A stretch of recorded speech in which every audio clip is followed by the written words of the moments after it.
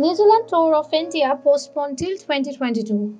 On Wednesday, September 15, as the latest allocations of MIQ, Managed Isolation and Quarantine, was published by New Zealand government, the decision of postponing the New Zealand tour was undertaken. It was confirmed by NZC spokesperson that the New Zealand tour of India, which was about to be a part of incoming New Zealand summer, which has now been suspended and delayed till 2022. For quality in 2023 edition of the Continental World Cup, Virat Kohli and his team were prepared to stand against the Black Caps as a part of the Super League in the three ODIs.